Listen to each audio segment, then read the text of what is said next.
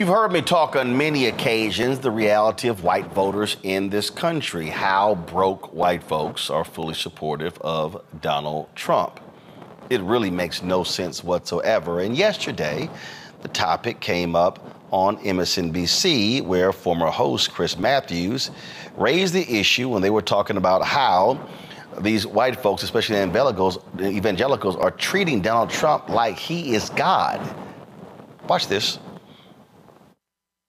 When I was up there in New Hampshire, my 10th primary up there, I saw a lot of really poor people waiting in line for 2 hours to see Donald Trump. Really poor people, white people in most cases. And I said, what's going on here? And I don't know if these are the crosstabs relate or why it relates, but they really want this guy to be their president again. And then I saw the Florida Atlantic University poll that came out in March.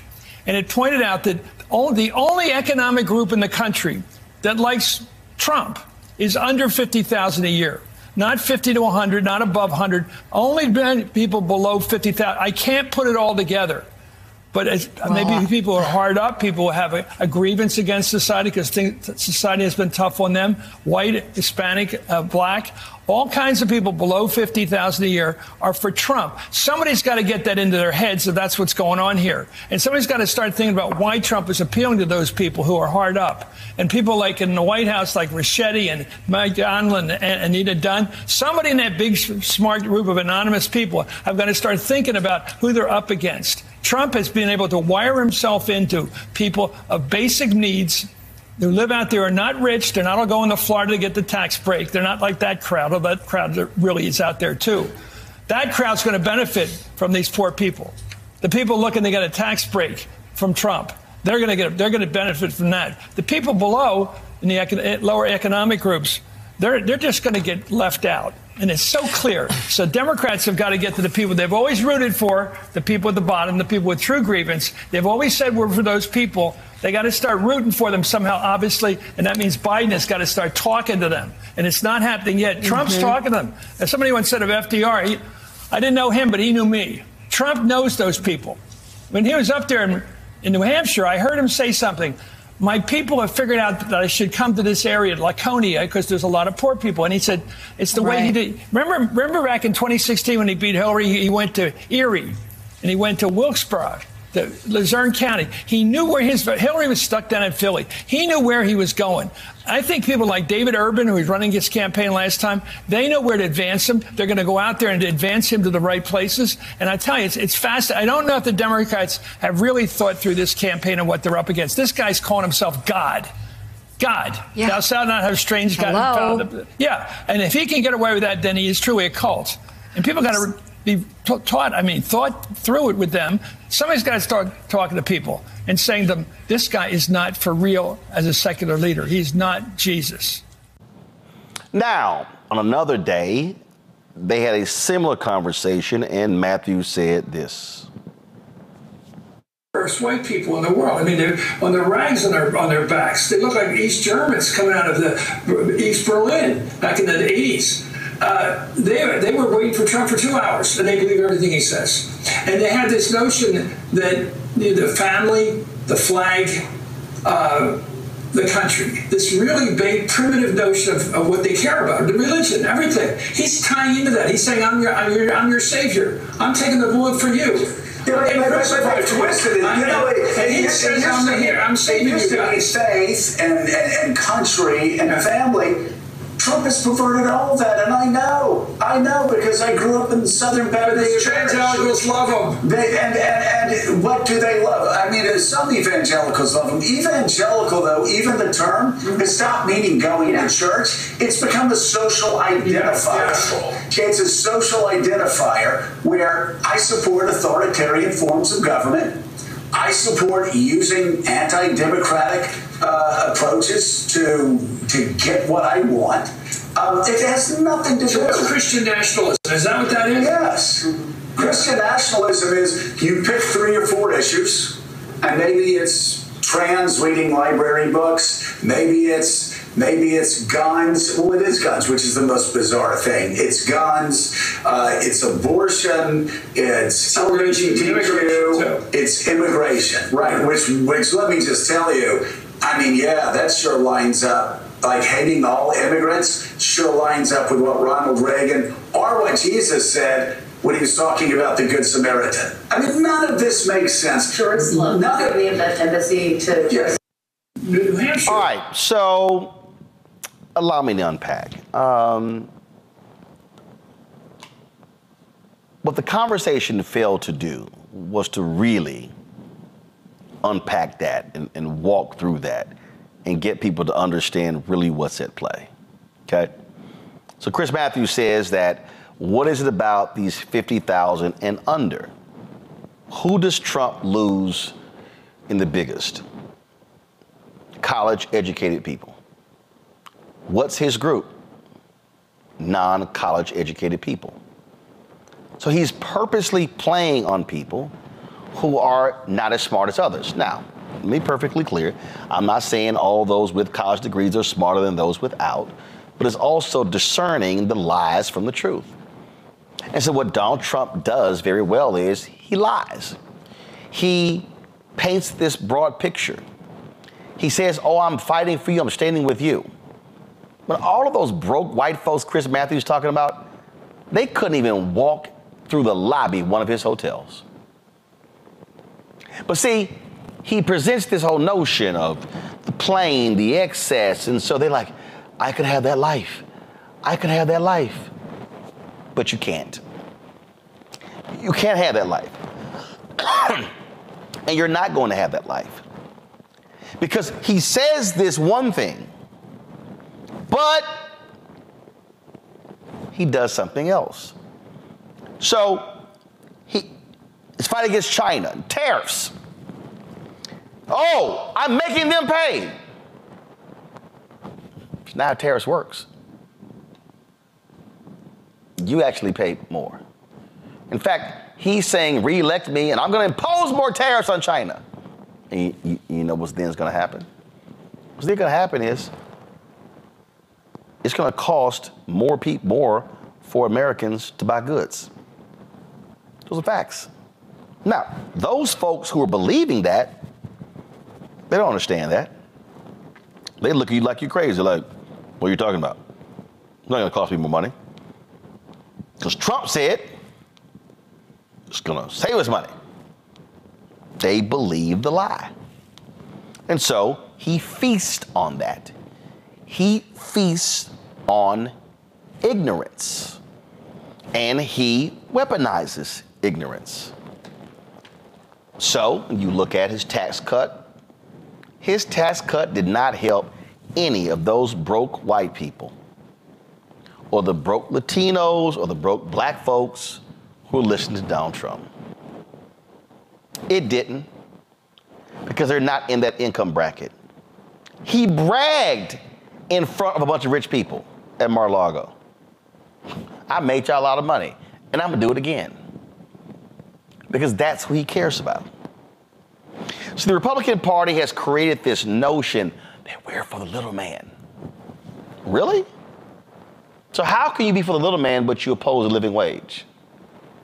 How can you be for the little man when you oppose Medicaid expansion?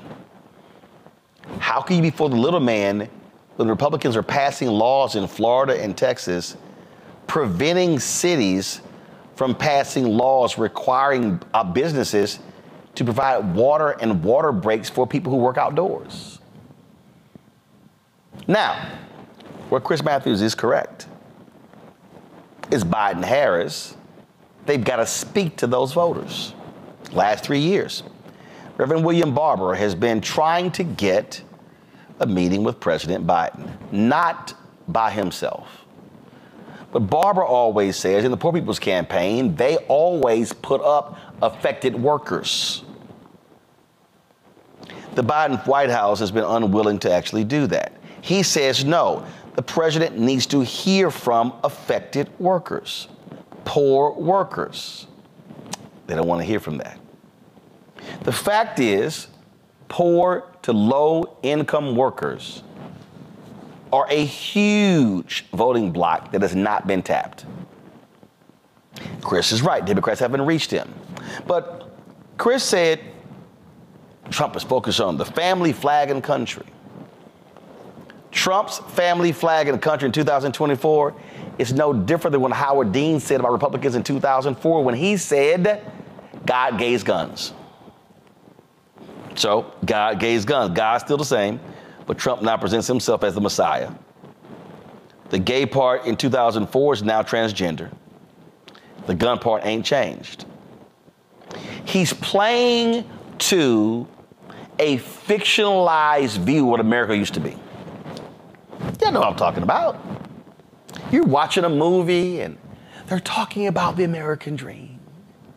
And you see people on the big screen, they're smiling and they're talking about the nice home in the suburbs and a white picket fence, and where mom is at home and the kids come home from school and she's got an apron on and she's got baked cookies for them, and then daddy pulls up from home with his briefcase and he kisses mommy and hugs the kids and grabs the paper and then begins to ask them how their day was. That is literally the world that Donald Trump presents.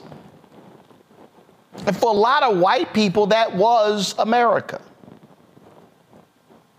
But in that same time, black folks were getting their heads split open. Houses were being bombed. Jim Crow was running rampant. And so what you have is you have a set of people who are pining for another America. That America that we used to be. The America where we used to go to church as a family, the America where it was man and woman and not these gay people and these trans people.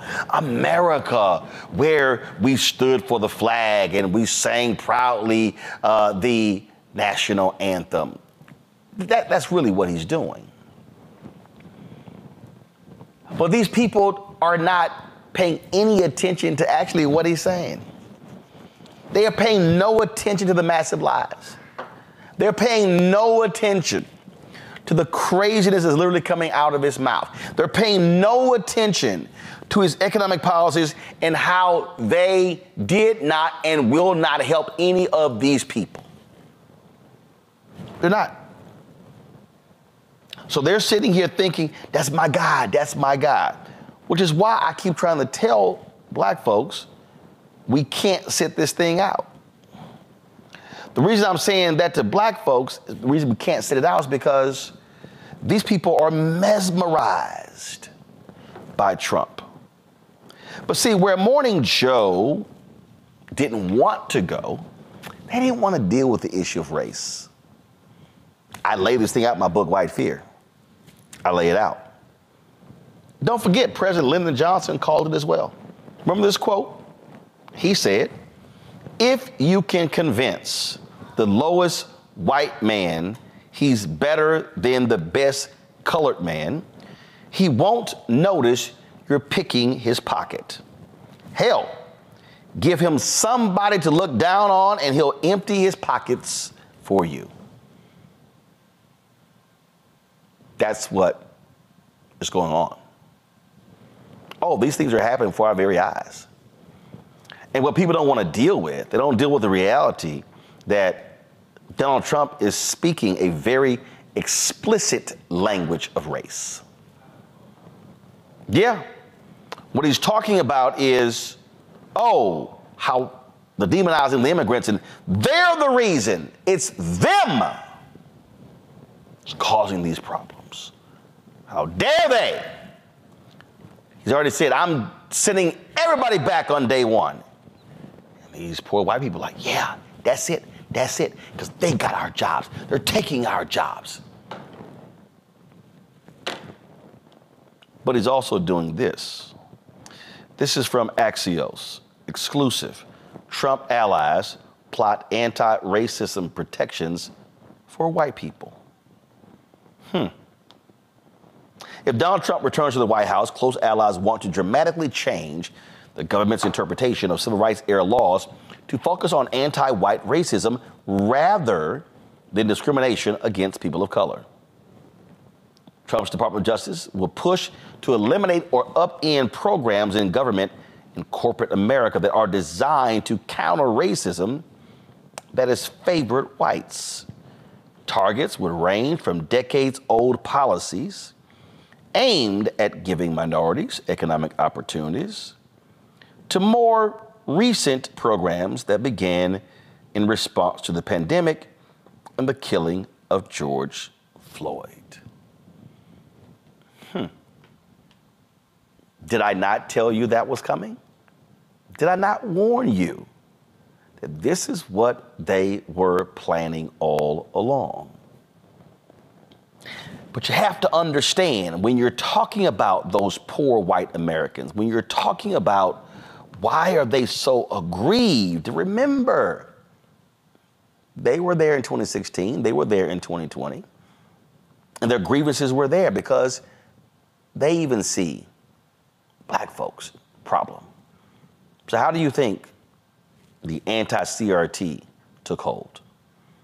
What do you think is the reason behind right now anti-DEI? What do you think? We could go on and on and on. This is all a part, folks, of the same situation. Now, here's what you got to remember.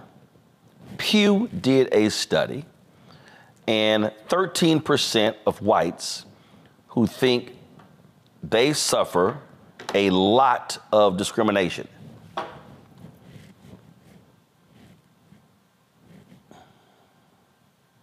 %. Now, let me set this up for you.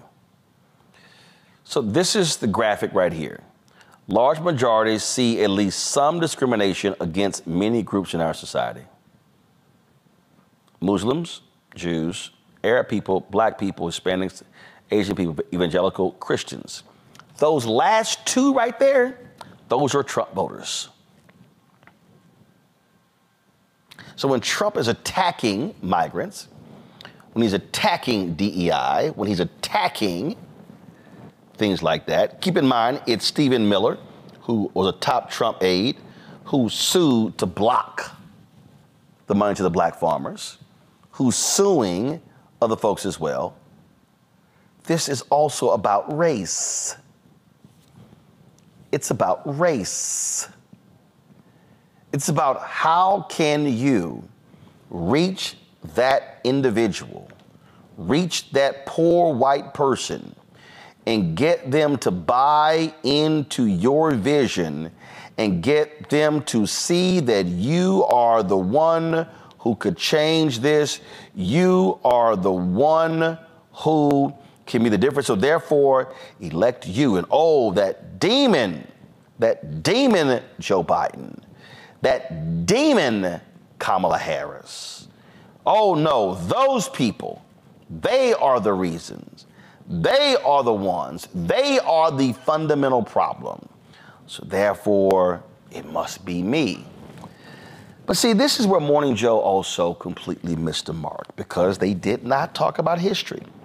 They did not talk about, in the history of America, every period where you've had black success has been followed by white backlash. They didn't talk about that. They didn't talk about what we keep seeing happening in this country when it comes to whites and how they respond. But see, a lot of people don't realize is that you can take this thing all the way back to post-slavery. You can take it all the way back to when plantation owners, they were the ones who said, whoa, hold up. We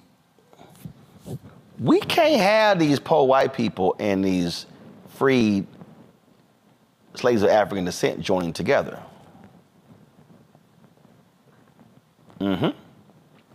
This is what MLK said in his in his speech after the Selma to Montgomery March.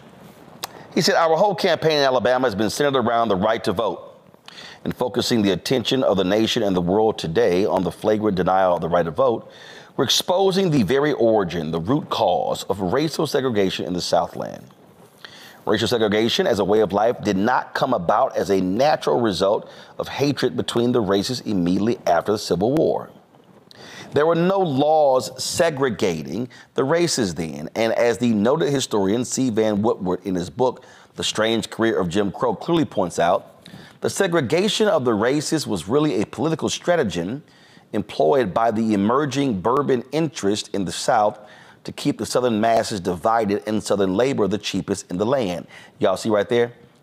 Southern labor the cheapest in the land.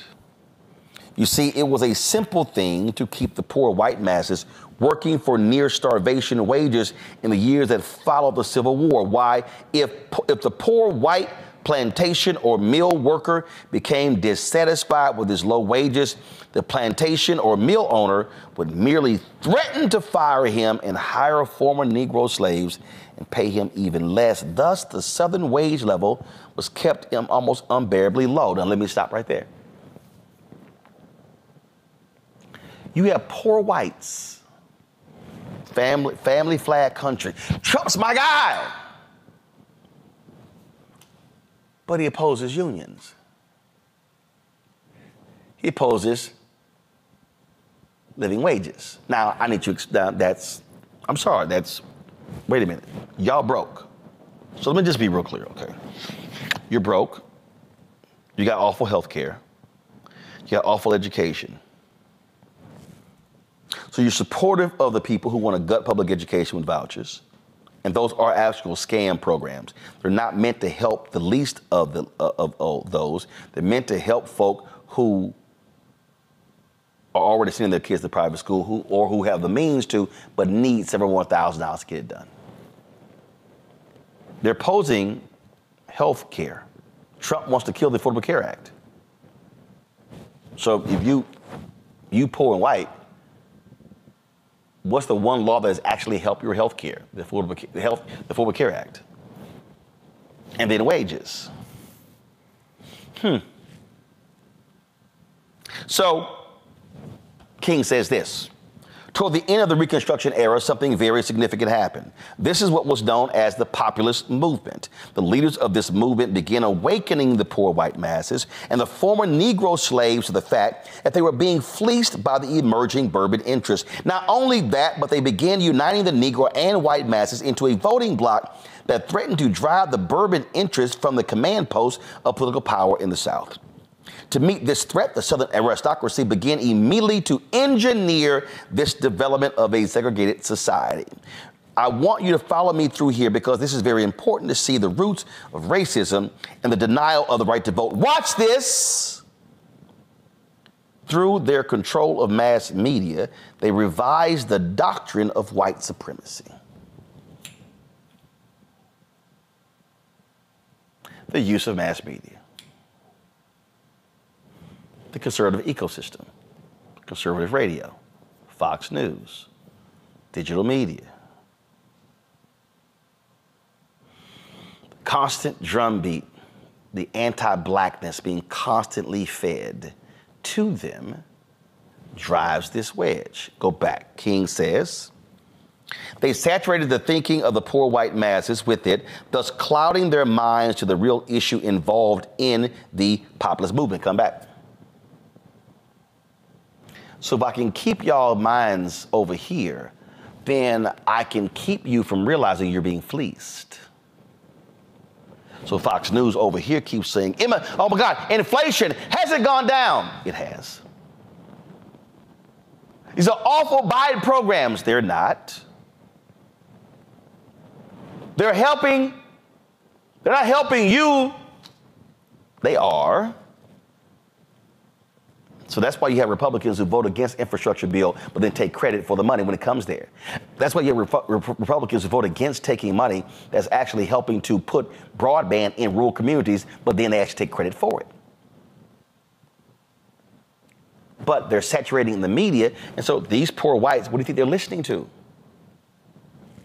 King says, they then directed the placement on the books of the South of laws that made it a crime for Negroes and whites to come together as equals at any level. And that did it. That crippled and eventually destroyed the populist movement of the 19th century. So when you hear people say Trump is a populist, Trump is a white nationalist populist. Trump's message is appealing to largely white people, white poor people. You do have some clueless Negroes who believe the nonsense, but that's who he is channeling his energy to, because in the last election, 70% of those who voted were white. So when you hear me say we got to have black folks voting at least 70% of our capacity, because we've got to offset where those white folks are. If you change the election, you have to drive that number down to about 68, 67.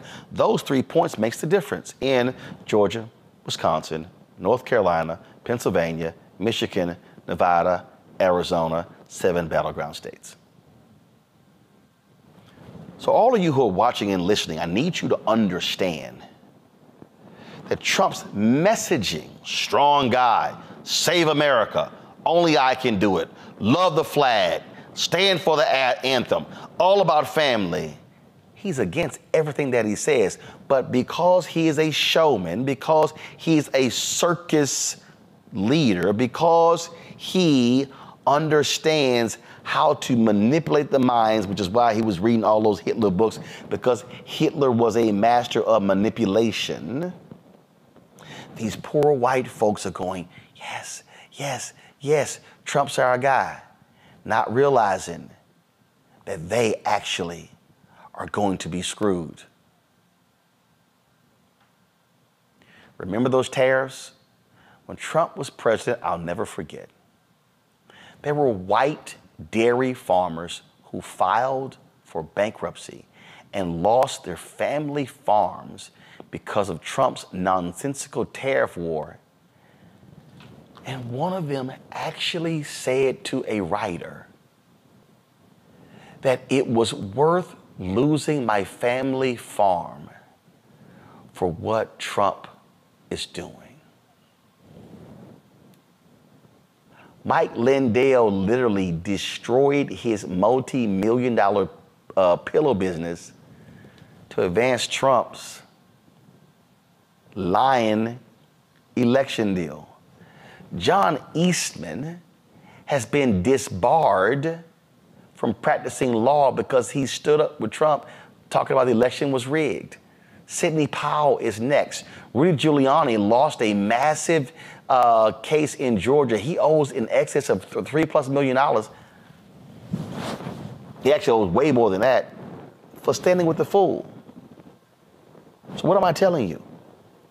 These are so-called smart people who literally sacrifice their careers and their livelihoods for this fool Trump, and he will never help them out.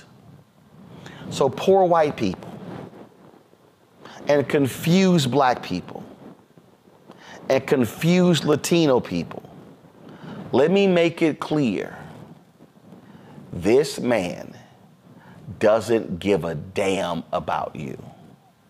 He doesn't like you. He doesn't respect you. And he will do nothing for you other than sell you a pipe dream and hope you run with it while he laughs all the way to the bank. Joe, you first. You know, this is divide and conquer 101. It's always been this way. How do you stay in charge when the people that you're in charge of have much more in common with each other than they do with you? The way that you do that is by dividing and conquering, whether it was, you know, back in the day, the field Negroes and the house Negroes, or whether it was white folks of simple means, along with immigrants and other people of simple means. You can let that white cat know, well, you know, you're not the richest, but hey, you know, at least you're white and therefore superior. Our brother Ozzie Davis talked about this in Jungle Fever, actually. And so you continue to do that. So Trump's not doing a new thing, okay? He's certainly elevating it for sure, but he's not doing a new thing.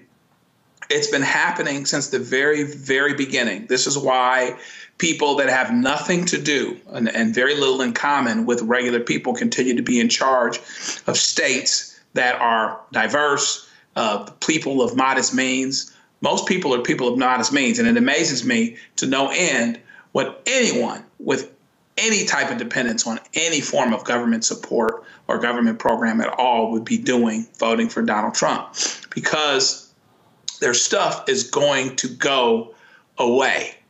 And I do agree that what they seem to miss in that reporting is just the notion that this country was about race from the very beginning. That's still the issue. That's still the key issue. That's still the thing that's more threatening to white folks, particularly white folks that want to be in charge, than anything. It's always been about race. And so, and I don't necessarily expect that to change. It should be about class, right? But if it was really about class, then people that were in the same class that had connection because they had common and mutual interests would be living together, voting together, etc.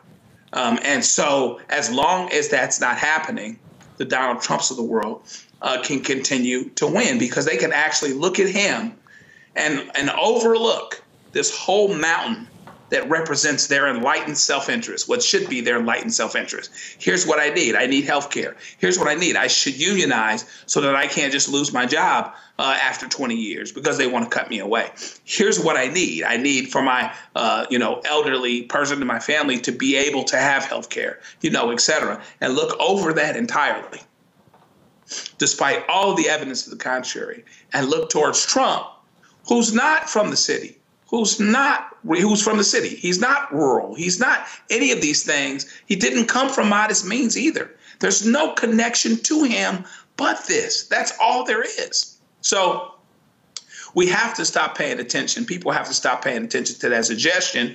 But it starts off by being honest about what we really have. Sure, you can find a kernel of truth, I guess, in the Chris Matthews argument about the fact that Trump touches these folks.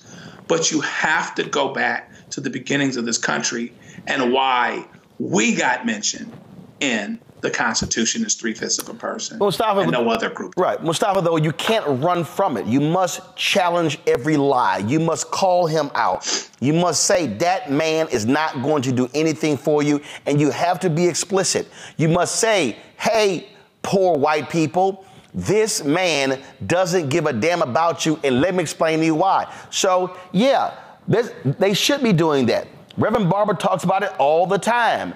Democrats, they should be mobilizing, organizing and mobilizing those low income and poor voters, because actually they could flip this entire election and become a blowout if they target those folks and get them to turn out by saying, I've done stuff for you and I'm gonna do more for you, and that fool won't do a damn thing for you. Yeah, without a doubt. For some reason, we're resistant or allergic in this country to say the word poor. Like, you listen to politicians talk and they never talk about poor folks. The middle class. That's what it's about. And, I grew up in Appalachia before I moved to Detroit. So folks often felt that the system had always failed them. They also always felt that nobody saw them. So Trump at least tells folks that he sees them. Now, we know he's lying.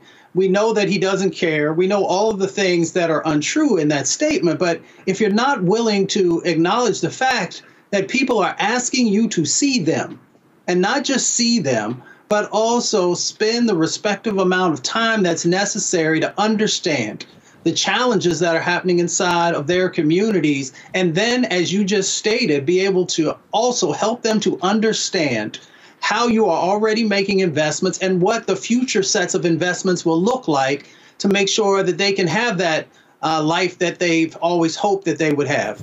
When Trump first won, I went back home to visit my mother. And I remember I went into this meeting, listened to some people talk. And then afterwards, I asked them, I said, well, why did you vote for Trump? And a bunch of the folks said because they could finally become a millionaire. Now, a couple people chuckled after that, because some of the folks, they never even graduated high school. Some did. But when people perceive that they now have an opportunity, you have to also be able to address that perception that they have, because we know perception is a big driver. So this administration, the Biden administration has actually put significant resources into communities across the country, has to do a better job of making sure folks, one, understand where they came from, but what does that change actually look like? And giving people something to hold on to know that if I give you my vote this time, that I will be able to, build upon the change that's happening. But folks have not done that in a very effective way. So, yes, we can talk about Trump and his lies, but you got to also talk about how do you actually help everyday hardworking folks who may be lower income to actually be able to see a better way forward. Yep. Randy. Well, Trump, to me, what is a white person's greatest currency, particularly a white person from modest means greatest currency? It is their whiteness. The reason why they are making poor decisions when it comes to logic is because they recognize, although they don't want to speak about white privilege or own that it does exist, they recognize that their greatest power, their greatest currency in life is their whiteness. So if you do have a person that is saying, I'm going to take you back to the days where whiteness means more than it is these days, he is God to them. He is the Jesus. He is the second coming, because that is, as you say so eloquently in your book, Roland, that is what they fear the most, is this changing society. And so I also believe that what the current administration needs to do is they need to talk frankly about that. While we are uncomfortable using the term poor and talking about economics, we're more afraid to talk about race and the changing demographics. And I think I would say to people, I understand that change is hard, but it's going to happen. The demographic is going to change. People are not going anywhere. Like, we're not going to disappear. They seem to think that Trump is this big Superman that's going to, change the world as it is, and it's not going to happen. So what do we need to do to ensure the future for everybody? Because this man cannot take y'all to the promised land. We're not going back to, the 1800s. It's not going to go back to, we're not going to make America great again if great again means that all minorities are somehow pushed down and white people, regardless of their socioeconomics, are elevated. That's another, even with Dave Matthews, who's this seasoned, respected journalist, I feel like he skirts around talking about race and the power that it has on the population here, because they're not looking at them. A lot of people are not even paying attention to the actual legislation and things that have been passed and things that have happened. All they know is this man gets up and essentially says that I'm going to take us back. Yep. And that, and that's all they care about. So we really need to address that. We got to get for real and address that. And be honest, like, I know you're scared, but guess what? Ain't nobody in this country going anywhere. So how do we ensure that everyone from all socioeconomic levels can get where they're living in a way that they want to live and they have opportunities?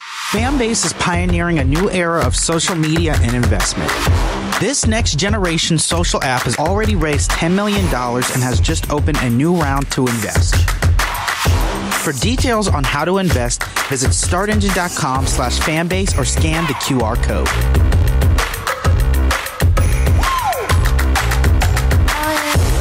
Another way we're giving you the freedom to be you without limits.